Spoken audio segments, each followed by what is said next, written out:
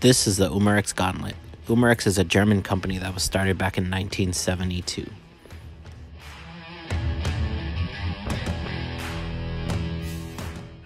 Umarex is well known for taking traditional firearms and creating airgun replicas.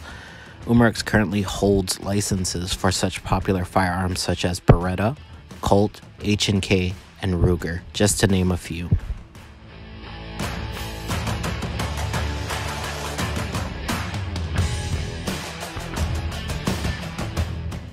This particular model of the Umarex Gauntlet is the .177 caliber. It does come in a .22 and a .25. I ordered the .177 only because it was on sale on Walmart.com for $196, which is a great price for a regulated PCP air rifle.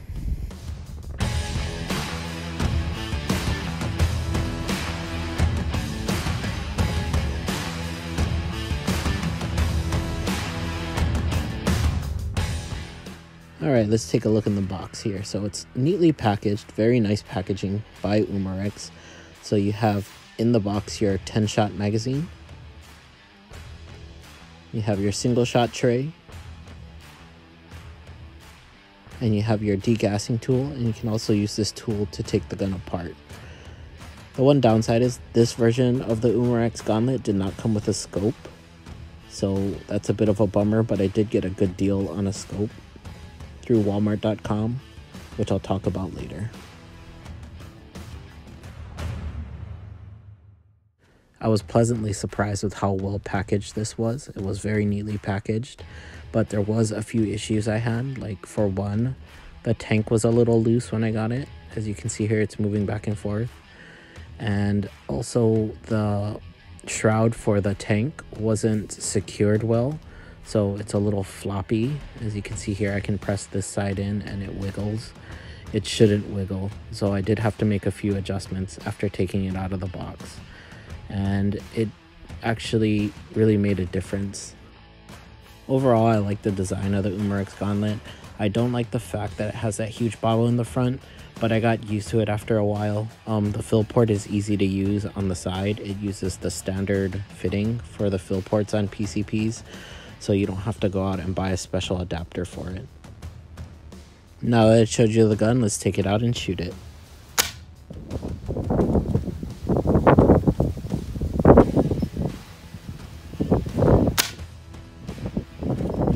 This probably wasn't a good day to take the gun out and shoot. It was really windy and it did rain at one point, but this was the only time I had, so I decided to suck it up and work with the weather.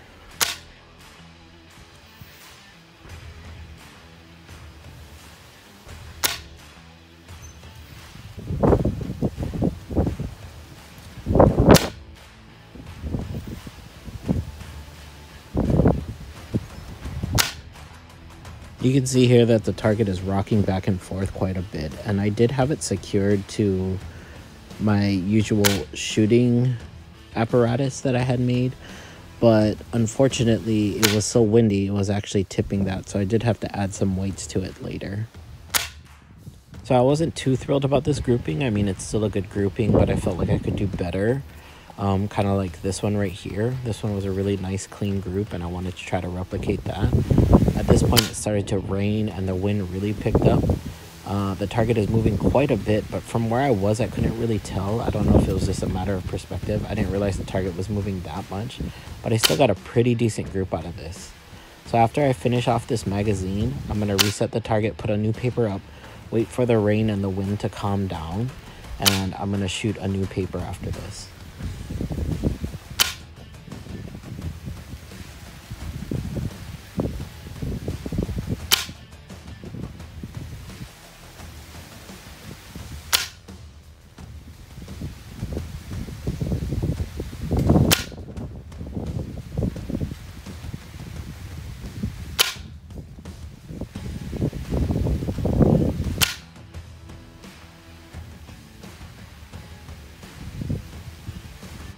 So this was the paper target after I was done. The bottom right, I was sighting in the scope, and then the top right, I was fine-tuning that sighting, and then the top left is where I did my first decent group when the scope was sighted in. So after the rain, I had brought the rifle in the house so it wouldn't get wet, and I had laid it on a table, and for some reason it slid off the table and landed on the ground. So I don't know if it landed on the sight, but I had to resight the rifle, and this is what I'm doing here in the top right, is I'm just sighting in again. As you can see, it's shooting really low. At first it was shooting a little high, and then it started shooting a little low. So this is just me walking it in and sighting in the scope one more time.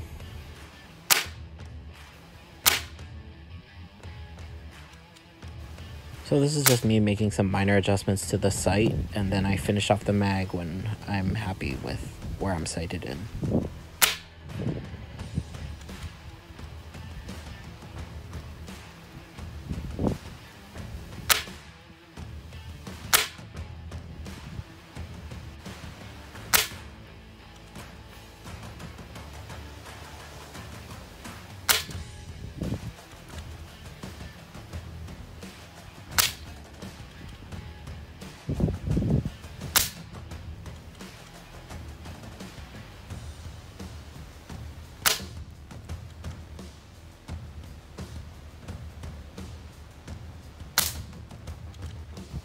So here on the bottom left target, I was pretty much where I want to be.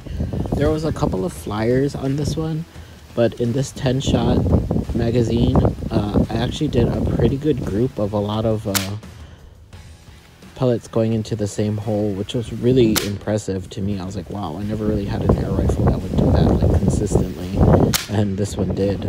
So I was pretty impressed with this group.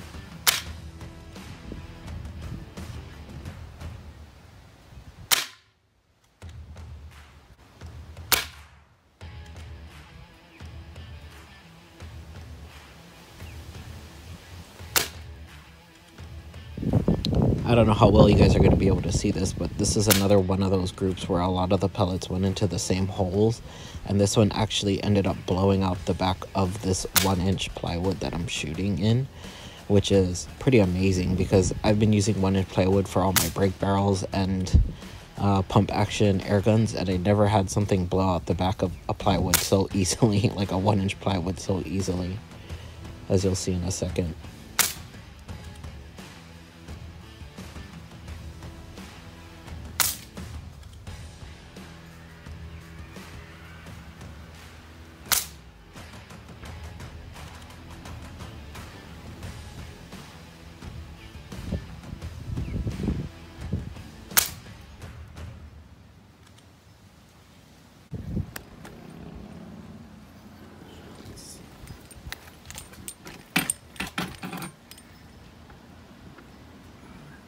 Shots.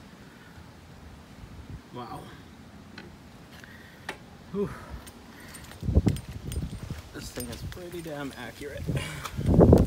Sighted in correctly. I'm surprised this one didn't blow through. There. They're all 10-shot rounds each. I'm gonna try and do a 5th mag. I'm gonna run low on air. So let's try. Aim for the center there. See if we can blow that out too.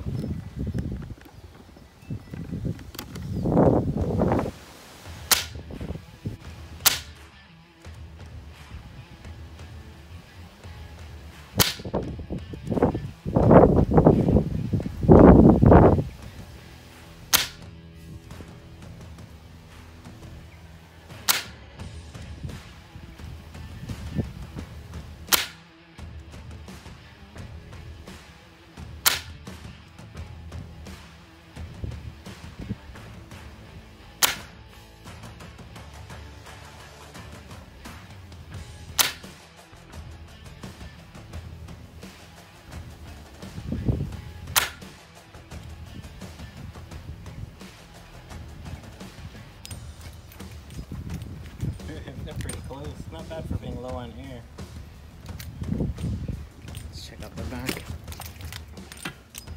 Right here. Jeez. This piece of plywood is pretty thick. Look at that. I think it's 1 inch. Maybe 1.5. It's pretty fat. 1 1/4 maybe. Jeez. Pretty strong ass rifle, I'll tell you that much. So this was my little setup for this demonstration. I have my mini table and my cold wall shooting rest. The cold wall shooting rest right now is on clearance on Amazon for $25. You should go pick one up. All right, and that was a look at the Umarex Gauntlet. This is an excellent rifle. It's super accurate. I think I'm gonna do some more videos on this one and how accurate it is at different distances, because this thing was just nailing those targets. And I was using the Crosman hollow point. This is the .177 caliber air rifle, and I was using the Premier hollow points from Crosman. These are actually pretty good pellets for this gun. This gun really seems to like it. It doesn't seem to be pellet picky either. The only ones that didn't really work was I had like some cheap Daisy pellets that I tried in it, and they were just all over the place. And I think it's because they're just too light. They just don't really fly well, and they make like a weird whizzing noise when they exit the barrel. So yeah, other than that, this was a great gun. I'm so glad I bought it. Got it from Walmart for only $196, I think it was. After taxes, it came out to like $2-something, like $206 plus shipping, or what they call handling fee, was only 32 cents, which you can't go wrong.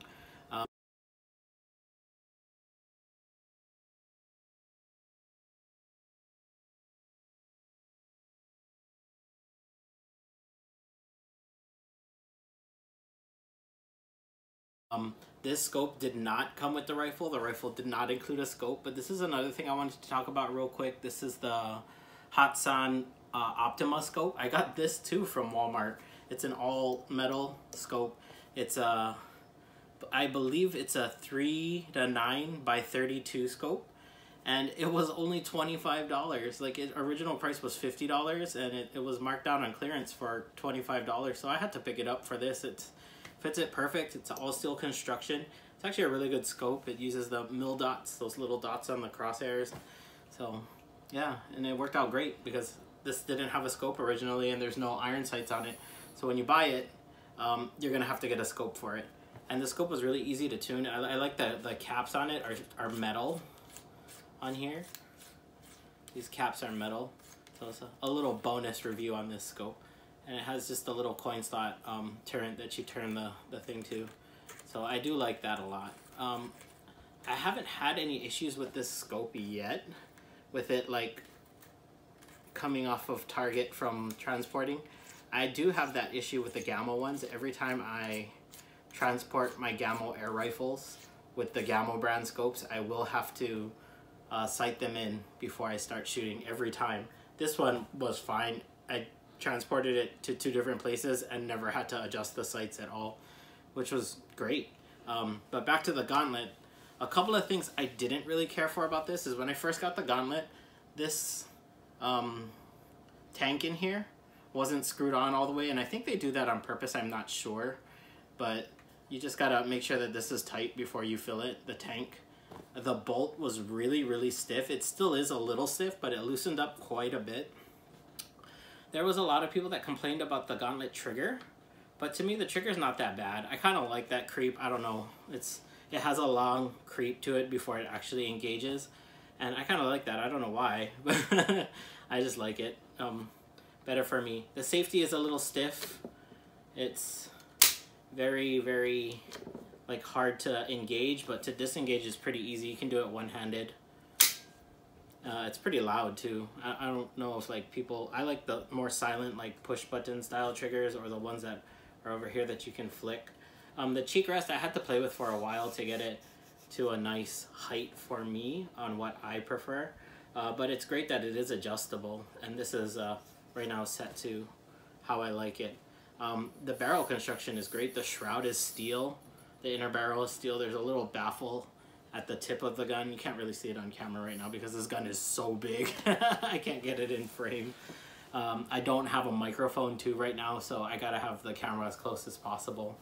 But I do like the fact too that after you cock the gun, and I'm doing this on this side, but after you cock the gun, you can actually decock it by holding the trigger and lifting up the bolt, pushing it back in. That's a great feature to have too. So you don't get any like accidental shots, or you cock the gun but you're not planning on shooting. You can just decock it real quick, which is great. The gauge on here looks a little cheap on this version. I saw nicer gauges. Maybe I think you can order the gauges for these tanks. I'm pretty sure you can. Maybe I'll buy a nicer gauge for this one. This one looks a little cheap. It's a Ninja gauge. So yeah, it looks it looks really cheap. Yeah, other than that, this is such an awesome gun. I'm glad I got this for the price I did.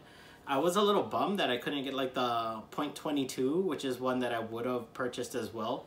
But I'm fine with the 177. I'm not planning on hunting with this at all in Hawaii, especially on Oahu. There's not many things you can hunt. I mean, you can hunt boar. That's pretty much it. You can hunt boar. You shouldn't shoot any of the birds in Hawaii because a lot of them are endangered. So if you don't know which ones are endangered, then I wouldn't go bird hunting. And I don't really like eating bird, like small birds. I like chicken, I like turkey, but I don't like small birds. And we don't have turkey on Oahu. We have turkey on other islands that you can hunt. There's also deer on other islands you can hunt, but Oahu doesn't have anything like that. We have mainly just boar. That's it. You can shoot rats, and this is the perfect caliber for rat shooting. Not so much to eat, but you know, as a form of pest control. We do have quite a bit of rats around here. I wouldn't recommend shooting chickens with this because you will kill the chicken unless you're planning on eating the chicken. Don't shoot it with this gun. We do have a chicken problem here too on Oahu, but it's kind of a weird thing. Like, people will say like shooting the chickens is cruelty to animals, and I guess you would be right in that sense, but you know, shooting a rat isn't. I don't know. It's just a weird law. Or it's not a law. It's like, it's just something, you know, to think about. But yeah, chickens are pretty rampant, especially around the windward side where I live. They're everywhere. In fact, I don't really have chickens here because there's like a cat that cruises on this property, and he usually chases the chickens away. But I haven't seen him in a while, and because I haven't seen him in like a couple of weeks, the chickens have come back, and there's like chickens right now in the neighbor's yard. And she was complaining that they're waking her up at like 4 o'clock in the morning, just like crowing, or if like something startles them, they get all nuts and they're running around the yard clucking. It's just crazy. There's a lot of people that pop illegal fireworks around here too, and it's like a really loud boom, and that like freaks the chickens out for like 10 minutes. They're running around just clucking, and it's just really annoying. But yeah, I guess you can't consider them a pest just yet, but yeah, they're everywhere here. But anyways, let's go back to the gun. The Umarex Gauntlet, this one came to me. It was a little weird. It looks like it has like a little bit of white stuff all over the gun, like in certain places. Like there's some over here. There was some on this side. I think I wiped off what I could, but what I had to do to get most of that stuff off was just get like a rough paper towel and just rub it with some cleaner, and it seemed to come off. But I think it's more like polishing the plastic, because now the plastic in those spots are really smooth. So I kind of just stopped. I wasn't doing that anymore. But the rifle does feel really good in the hands. It's best if you hold it from here. Oh, sorry. It's best that you hold it from here instead of up here, because this shroud is kind of this tank shroud is a little loose. I did tighten mine. When I first got this thing was super crooked and wasn't lined up properly, and now it is. I see a lot of people complaining that this shroud will eventually start touching the barrel shroud. The tank shroud will start touching the barrel shroud, and it causes it to misalign the barrel when you're shooting. I haven't had that problem yet, but then again, I hardly ever rest anything on here.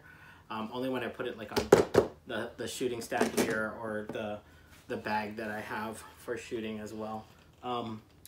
This thing is pretty heavy, so if you're gonna freehand this sucker, which I did a couple of times for sighting in the rifle to see if I could do it freehand, which was a bad idea because my arms are so sore after, because this thing is pretty heavy holding it. But, you know, you get used to it after a while, which is a good thing. It's, yeah, it's a pretty girthy air rifle. But other than that, I mean, if you want to go onto Walmart.com now and pick this guy up, I think you should. It actually comes shipped directly from Umarex. It doesn't come from Walmart. You purchase from Walmart. Walmart has a deal, I guess, with Umarex where you purchase their products through them, and then they send the order form to Umarex, and Umarex ships it to you. And I live in Hawaii. This thing came in less than a week. It was like maybe 5 days, 4 days. This thing was already at my door, so it's like extremely fast shipping. And yeah, it got to me quick, and I was like, oh man, I didn't even get the scope yet. I didn't get the pump yet. Let me get the pump real quick. I'll be right back. All right, so if you're just getting into PCPs like I am, this is my first PCP air rifle, my pre-charged pneumatic air rifle. You have to either get a pump, live close to a dive shop so they can fill your tank for you, but these small tanks I wouldn't recommend. I would buy like a large tank. And a lot of people say don't use air tanks, but I don't see a problem with using an air tank. I mean, you're just filling your gun with it. I'm not too sure what the issue is, like using like an oxygen tank to fill these guns. If you're filling these tanks at a dive shop anyway, it should be the same. But I guess oxygen tanks pressurize differently. I don't know. I'm not sure. I'm not a scientist. But I do see people online using dive tanks and oxygen tanks to fill their, or air tanks, not oxygen tanks, air tanks to fill their PCP. So I don't understand what the issue is with it, why people say don't use a diving tank to fill your PCP, which you can take this to a dive shop and have them fill it for you. But anyways, you can also get a compressor, high pressure compressor, which will run you anywhere from 250 on the low end, the cheap end. Those are the ones that kind of take a while to fill, all the way up to, like, I seen some for $500, $600, $700 just for a pump for your air rifle. So if you're just getting into PCPs, I would suggest going out and buying one of these. These things are pretty expensive. They can go up to like $100 something themselves, but this one was on clearance. Notice the beautiful woodland camo on there. That's how I got this so cheap. It was on clearance on eBay, I believe, and it was only $45. There's a lot of videos out there of people buying these pumps for under $40, like $35, but that's not the case for me here in Hawaii. The biggest thing was I saw a lot of these pumps on sale for $35, but when I looked at the shipping was $200. $200 to send me a $35 pump. That was ridiculous. This one was $45 with free shipping, and it was on clearance. So I got it, and it worked great. I only had one issue with it, where one of the seals on the bottom here was broken, but this is those China-made pumps. They come with a bag full of replacement gaskets and even filters for the little air filter thing, which is a good thing because here in Hawaii we do have a lot of moisture in our air. And yeah, so I might have to change this out too. I changed it out once already, and it was pretty wet, and it had a lot of oil in it. But yeah, these pumps are pretty good. You get a workout. I'm gonna tell you that now. You're gonna get a workout pumping your Gauntlet, especially its initial pump. Oh man, it took me 200 and I believe it was 250 or close to 250 pumps to get this thing full. And now I keep it above 1,000. I keep this tank pressurized above 1,000, just so I don't have to pump it so much. Because that first initial pumping was, you know, a lot to finally get it full. And now I can just, like, to keep it, to pump it back to 3,000, like I'll shoot it down to 1,000, and to put it back at 3,000 PSI, it will take maybe about like 50 to 100 pumps, depending where I'm at. I usually do it after every 4 magazines. They say you can get up to 6 magazines out of this, but I don't find that to be accurate. I noticed that it starts making that poof, poof, that like farting noise. Probably after the 4th magazine, like on your 5th magazine, you'll notice that the pressure isn't that snappy pack out of the barrel. It goes more like boom, boom. Don't get me wrong, the pellets still do fly out there at a pretty good velocity. So far, what I got out of this rifle without having any significant drop was 5 full 10-shot magazines, so that's 50 shots without any issues. And then on the 6th magazine, maybe like the 3rd pellet in, it was just like the pellet, the power of the rifle had dropped significantly. So if you keep this rifle pumped above 1,000, you're good. You don't have to worry about it. And anytime it gets close to, or maybe just below 1,000, you might want to grab your good old pump and just start pumping. Yeah, so the only issue I had with this was one of the rubber seals was broke on the bottom over here, but it's really easy to maintain. They give you a bag of spares, and I had a feeling this little rubber seal that was in here was going to break soon, because when I first got the pump and this part already came assembled, I just had to put the handle on and this gauge on. It just, there was a little black piece of rubber sticking out of here, so I knew that seal wasn't going to last very long, which it didn't. It broke pretty fast. But I'm glad I got this. I got the gun before I got any of these other things, so the gun kind of just sat there, and I had to wait for this, and I had to wait for this to come in before I could actually shoot it. In fact, this scope was the last thing to come. So what I ended up doing is I took my scope off of my Gamo varmint and put it on here, because as much as I love the varmint, I haven't really used it too much lately. And it was only temporary till I got this in. And the gun actually worked pretty well when I did some initial testing, you know, before shooting this video. The gun actually did really, really well with that scope. But the downside is that this gun has so much power, I needed to go further. You know, I didn't want to do just like 25, or not 25 yards. I would say like maybe like, I didn't want to just like keep it at like 15 yards and 20 yards. I wanted to go to 25, like maybe 30 yards, maybe even 40 yards. And so the testing that I did here was at 30, I think it was at about 30 yards I did that testing. So close to, yeah, close to 30 yards, because I just did the entire length of our property, and our property is about 40 yards, and I just had like a little space where I wasn't using, because we have like a shed over there and like some tree line on the property. So yeah, but anyways, so about 30 yards, it did pretty darn good at 30 yards, and like those groups were amazing, and the power was amazing. I mean, did you guys see the blowout on that like 1.5 inch board I was shooting? Like, I figured this thing isn't gonna punch through that, and it sure did. It sure did punch through that.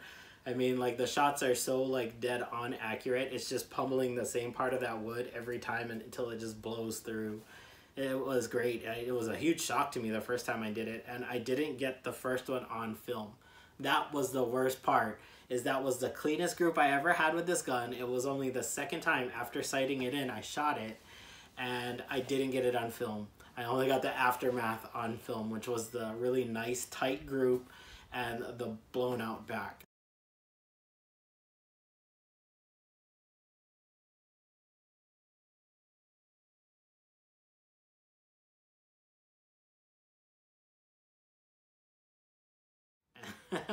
I wish I recorded it, but I was only testing the gun and getting the sight ready to shoot.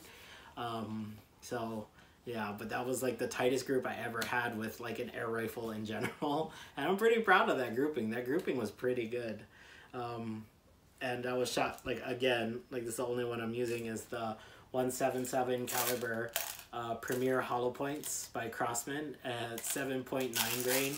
And the reason why I'm using like a lot of Crossman stuff is because it's what I can afford right now.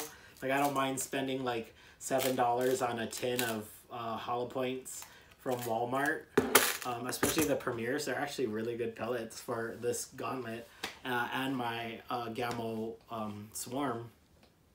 the 22 caliber Gamble Swarm, the hollow point pellets work great in it, and they're cheap, they're affordable. You're not spending like $30-$40 on the other brands of these that are supposed to be a lot better. And I'd say that like my grouping was pretty good. There was an instance, like you'll see that like some of the grouping like varied towards the end, and that's because what had happened was it started to rain and I was panicking. I grabbed the gun to get it out of the rain, and I kind of just put it in the house, and I went to go finish cleaning up everything else outside, getting it out of the rain, and I heard a big thud. So the rifle actually had fallen, and I don't know if it fell on the scope, but it was on the floor when I came in.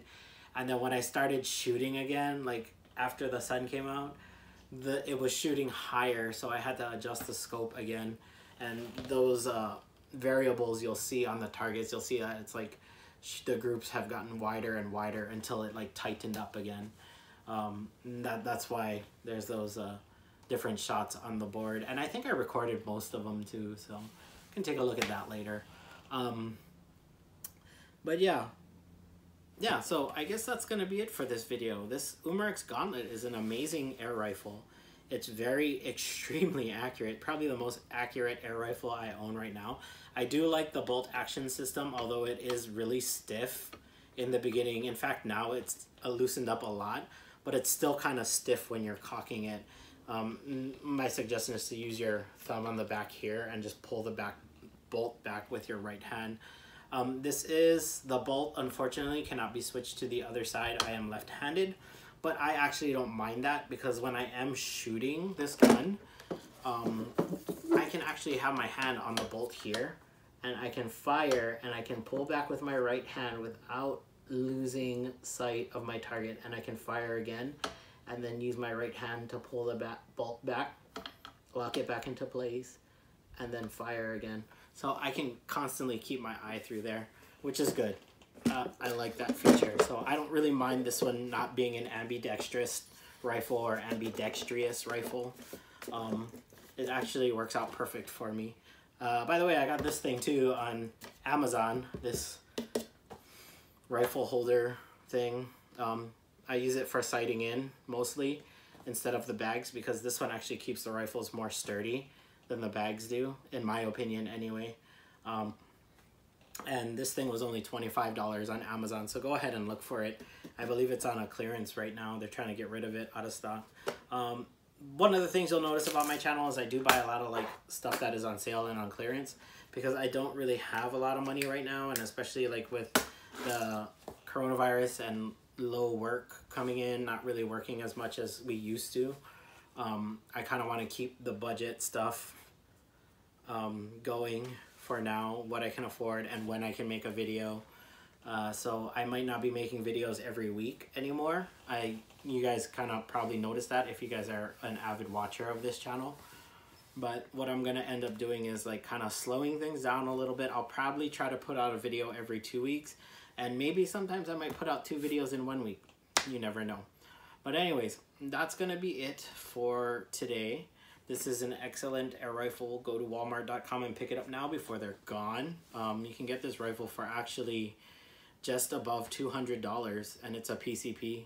You're not going to find a better deal than that for the way how accurate this rifle is. There are PCPs that are about $200, but you're not going to find one as accurate as this one, as the Umarex Gauntlet. I would also like to add that this PCP is regulated, so you get more steady stream shots with each fill. There's not a real noticeable drop-off when you're firing this rifle. It's a great rifle. I wish there were more videos on YouTube of the 177 caliber. Everybody likes the .22 or the .25. But those are like $160 more than what you would pay for this one. And I'm happy with it. I'm happy with the .177 caliber. To me, it was a great buy. But anyways, that's going to be it for today. You guys have a wonderful day. Aloha.